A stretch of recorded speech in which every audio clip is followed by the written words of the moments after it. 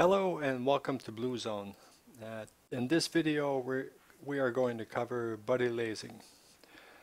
Buddy-lasing is used to when you're in a team of two and you want to bomb a specific target, and essentially one person does the lasing and the other person does the bomb dropping based on your laser pointer where you're pointing it.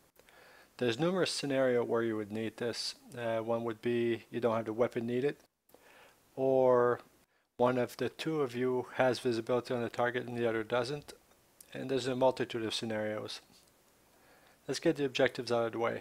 We're going to learn how to do buddy lasing. So we're going to buddy lase, we're going to create a laser target for our buddy, and our buddy is going to create a laser target, and we're going to acquire it and drop bombs on it. Why do we care? Very useful, as I indicated earlier, for numerous scenarios where you may not have visibility over the target, or simply don't have the weapons, you're out of weapons altogether, but you see the target. Now let's get some terminology out of the way. The AT FLIR is your advanced targeting FLIR pod, and that's what you use to do targeting with. Inside the AT FLIR there is two components. There's the LTD-R, laser target designated ranger. It does the designation and the ranging. And you have the LST, which is a laser spot tracker. The LST, you can think of it as the one that will find the laser, the listener, I guess it would be a good way to remember it. So the status indication that we get, you're going to see LTD-R flashing. That means that every time you see LTD flashing, that means the laser is firing. And if it has an R in it, it's providing range as well. If you have LTD flashing, the laser is firing, but no range is available. If you have LTD steady, the laser is in standby, so that's just before you're firing the laser, that's what you should see. And LTD crossed out means the laser is de-armed, so you may not be on air to ground, you may not have your switchology done properly, so you need to look at your symbology, make sure everything is on where it's supposed to be. And L-arm, laser is arm ready to fire, so that's what you will see in the display, and we'll see this on the plane. And the laser fires automatically when you launch, when you do your own weapons and you pick hole and what have you.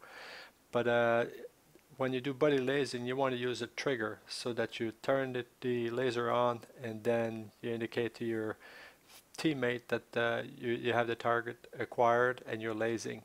And this way he knows he can drop the weapon once he has acquired this laser. And mask, finally, when the laser is going to be obstructed by your airframe, whether you're turning or what have you, and no longer has the target in sight, or it's being blocked for whatever reason, you'll see mask. At that point you'll have to reacquire. Okay, some of the requirements. Both planes must carry a targeting pod. If you want to listen, the other one to set the target. Both planes must use the same laser code. That's how you pick it up. It listens for a specific code when it picks up a laser. And the pilot dropping the ordnance must have a laser guided weapon. It stands to reason if you don't have a laser guided weapon, it's pointless.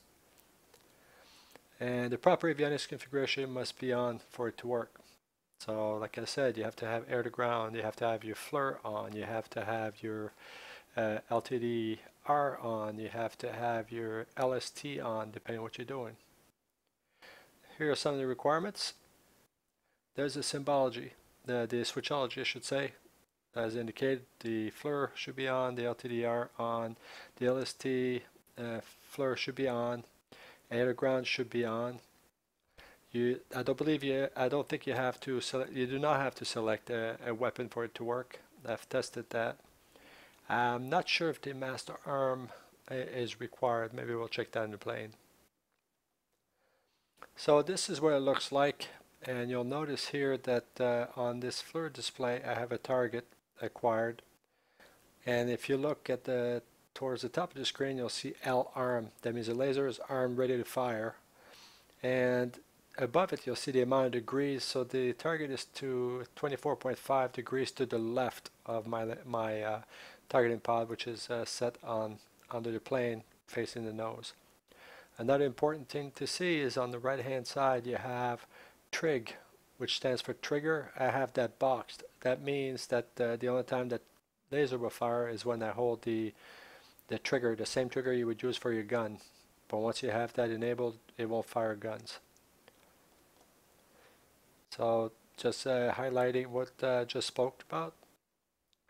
And at this point here, you see LTDR. Obviously, this is an image. You don't see it flashing, but in this case here, it's you'll see in the plane, it is flashing, and the target is being lased. So if my teammate has the same laser code as I do, he should be able to pick up my laser and drop a weapon or ordnance on it. Let's go and blow some stuff up. Okay, so we are now flying with my trusted wingman, Skyspin. We're going to take a look at our symbology and make sure that we're all set and ready to go to do our lasing. So I do have my, we're fenced in, I have my air-to-ground selected, got a master on, I have my FLIR, everything is up, my FLIR, my LTDR, my LST.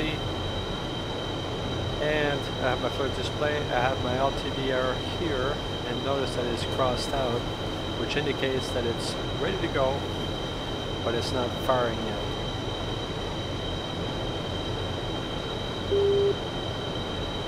So we are getting close to the target, and we're going to go hit our target at waypoint 5, and we'll laze for Skyspin. Okay, so we're on our way to the target, and we're about 37 and a half miles from the target. You'll notice that my master arm switches off. It does not have to be armed in order to work, but you do need the air to ground to be enabled. Now the first thing is buddy lock. The first thing we have to do is make sure we have the same code as our laser buddy. He has 2101. You'll notice here, I don't know if you can read it, but it says 4444. So I'm going to change that code by pressing the UFC button and entering the code in the UFC panel, 2101, enter. Now you'll notice the code does not change right away, it's slow, but it does go through it, and now we're set. So now I should have the same laser code as Skyspin, and it should be able to pick up my laser once I start firing. Now notice that my LTD is crossed, meaning that it's inhibited, it's not able to function. So I will set up a target at my waypoint. The first thing I'm going to do is target, so I have a good reference point here. Okay, so I have a target designated, and now I'm flying towards the target, and I'm at 31 miles.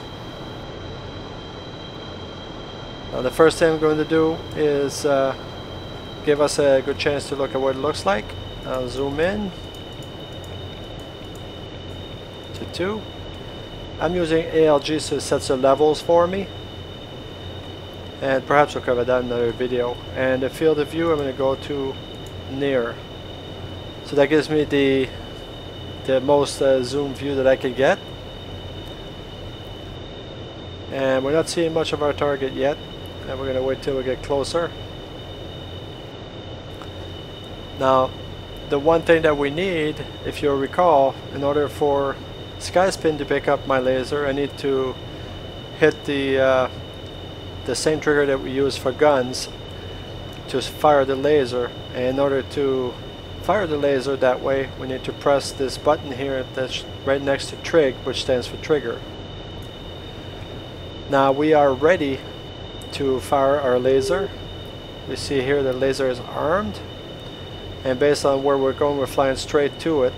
There's a very little difference between the targeting pod and the target. Now with that being said, you probably do not want to fly right at the target. This way you have a longer time lasing and giving your buddy a chance to acquire the target. So as I reach around 18 miles or so, I will start turning and kind of try to maintain that laser pointer at around the same angle to give myself a maximum time of lasing so that Skyspin can be successful acquiring the target and dropping bombs on it. So we are at 21 miles and we're starting to see a little bit of what the target's going to look like.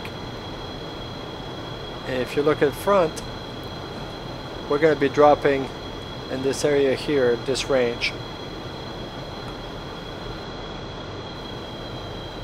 I'm going to turn a little bit here to stay near the target.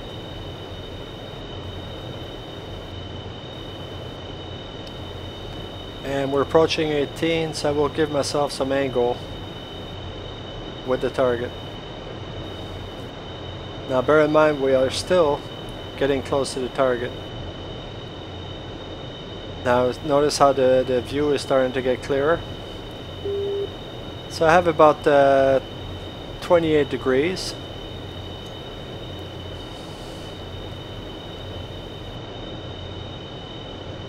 Now we'll start adjusting my target. Put the diamond into the left DI. That's this thing up here. And now it allows me to move the TDC to adjust where I want my targeting to go and designate. So now we're designated on this point here. We'll wait till we get a little bit closer to really see what it looks like. My angle is at 29. I'm still pretty good. I'm going to leave it around the 25-degree range. So this here is a good altitude. Now you see I start to see the target here, so let me realign. Now designate. And I will press the trigger to fire the target. And I just did a little bit more. And while you have the trigger pressed, you can still adjust the target. Leader is lasing target. Now I'm lasing the target. You see how the LTDR is flashing, and while I'm still holding it, I am still adjusting my aim.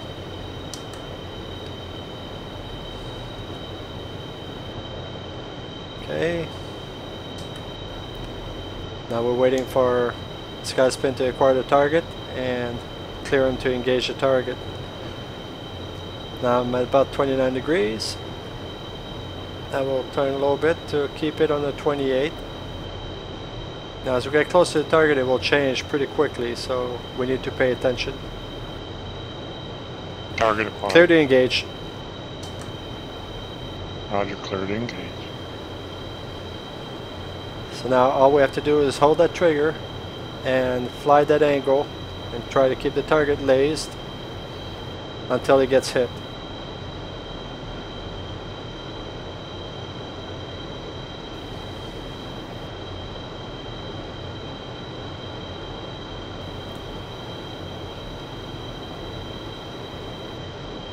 I'm probably being a little bit picky here, reacquiring and changing the target, but I just want to demonstrate that you can do it until the bomb hits. So you heard the bomb release. So now it is the bomb's on the way. We should see a nice bomb hit pretty shortly here.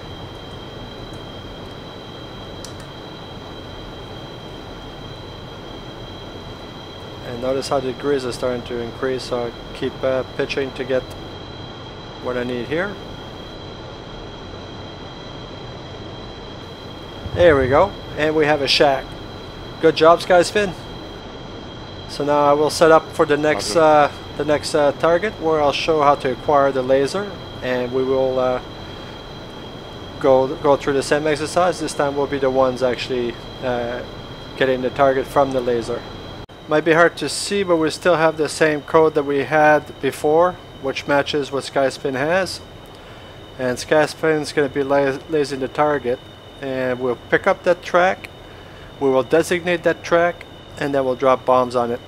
Now you'll notice in my HUD, you see the bomb reticle is flashing. I have no target designated. So once I pick up the laser track from his lasing, I will make sure the diamond is in that DDI, and hit designate, which is the enter key, and that will actually send command steering to the bomb, and then we'll drop the bomb and see what happens. So we're at 20 miles from our target, the target area, and we'll wait for Skyspin to laser target for us and let us know when it's lasing.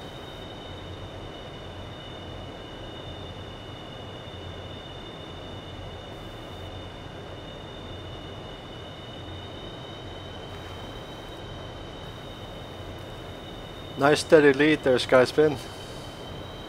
Thank you. Makes it easy to fly formation on you.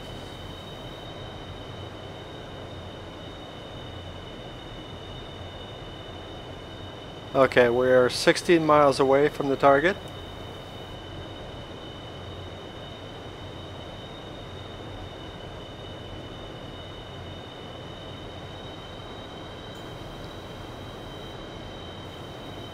"15 miles, we are getting close."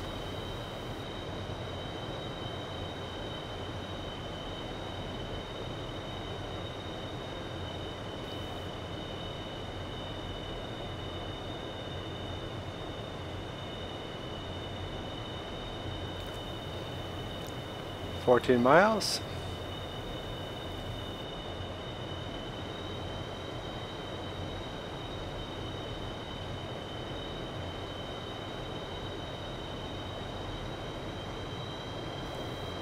Okay, we are 12 miles.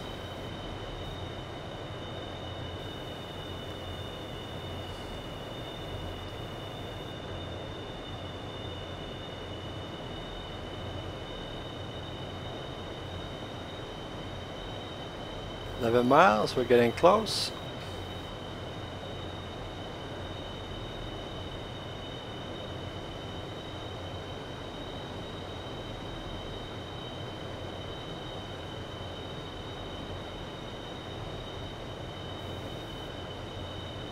Okay. Lasing target. Roger. Target acquired. Clear to engage. Designate target. Now, as you can see, I just designated the target, and the target is in my HUD. You see the bomb is actually seeing the target. So now all we have to do is fly towards the target and pickle the bomb, and it should drop it right on the target.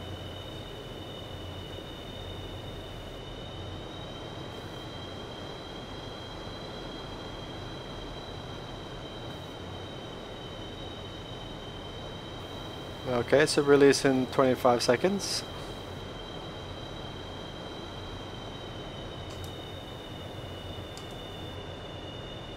"17 seconds.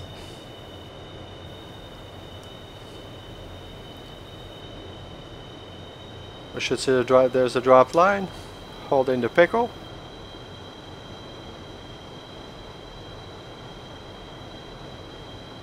Bombs away. Bombs away. Okay, let's watch our FLIR and see if we hit the target.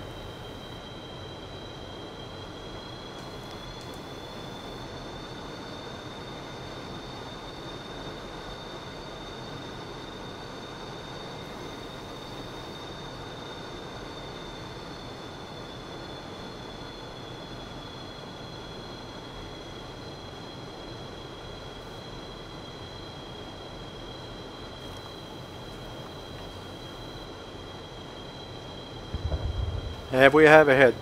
Lead brake left. Left brake. Now let's take a look at our target. Let's see what it looks like.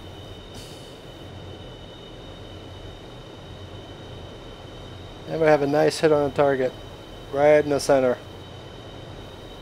Perfect. Okay. Oh, I'm getting dizzy here. Altitude. Altitude. So this is it. That's all you have to do to actually buddy-lase a target and pick up a target that's being lased for you.